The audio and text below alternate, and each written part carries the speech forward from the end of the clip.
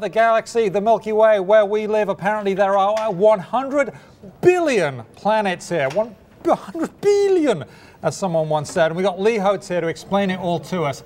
That's a lot. That is a lot. In fact, that's at least one planet around every star in the Milky Way. That may be 100 billion, that may be 200 billion, 400 billion. The actual sort of census of stars in the Milky Way is a little fuzzy, if you like. It's hard to count them all. But the point here is this is the most comprehensive effort yet to do a systematic statistical census of how many planets are really out there. I mean, we've been in an avalanche of new data in recent years about these so-called exoplanets, which is what we call planets around alien suns. I mean, a few years ago we didn't think there were any, and now there are thousands that have actually been detected or studied.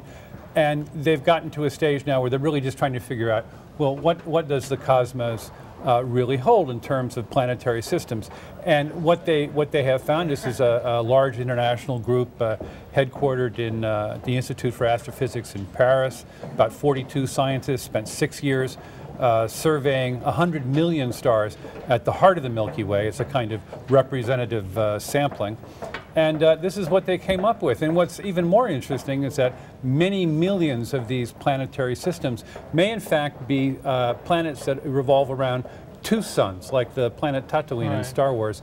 And you know, what this is starting to give us a sense of is that we've always thought that our own solar system was kind of the standard model. I mean, this is what it looked like. You had rocky planets at a nice little row in near the sun, nice, warm, toasty, hospitable, liquid water. And then as you got into the exurbs, things got bigger, colder, more gassy, Jupiter, Neptune, Saturn, planets like that. Well, what this is starting to tell us is, well, maybe that's wrong. Maybe the really weird solar system in this galaxy is our home system. But if in our own galaxy, Lee, there are 100 billion planets, or quite likely more, if we add up the planets in other galaxies and then we do the obvious mental leap of, well, are there other living organisms on those planets?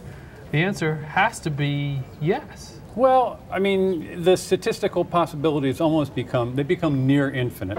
And in that context, then you have to say, well, something's out there. Would it be a life form that resembles the kind of carbon chemistry that we depend on?